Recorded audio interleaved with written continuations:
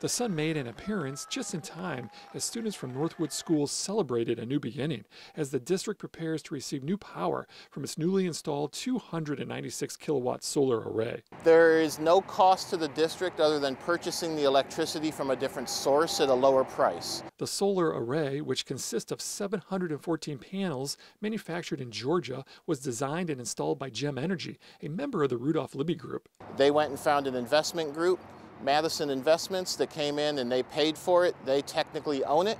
The school purchases that power from them at a much lower rate. Northwood School Superintendent Jason Kozina says the solar array will power 30 to 40% of the school, which opened in 2017 and houses grades pre-K through 12. I believe it'll save anywhere from 5 to 6% of our electrical costs short term, and as electrical rates increase, the long-term payoff could be even better. The new solar array will not only be used to help power the school, but also the data that these panels will be collecting will be used inside the school for education. We can check, how much usage of the solar arrays is going on during the day. We can check and see whether one of the panels is working or not working. We can see how much electricity is being used by the school. So all of those things, the students can be collecting that data, which is an essential part of science. Fifth grade student Riley Tucker knows a thing or two about solar panels. Her mom works at a factory that makes them. My mom